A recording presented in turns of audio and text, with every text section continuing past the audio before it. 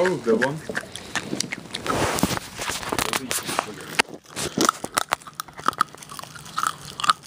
Is it working? Oh, that was a good one. I saw that. I got another one going whenever he's done. Okay. Yeah, open up. Oh. Never mind. Okay, here we go.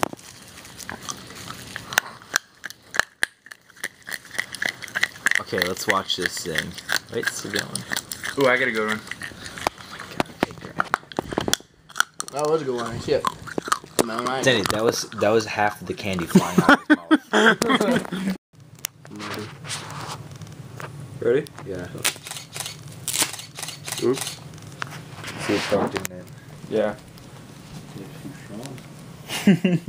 Dave, too strong for Grant.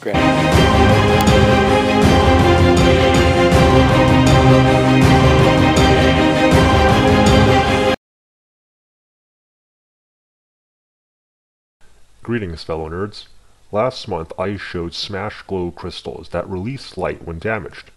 The effect of producing light this way was called triboluminescence.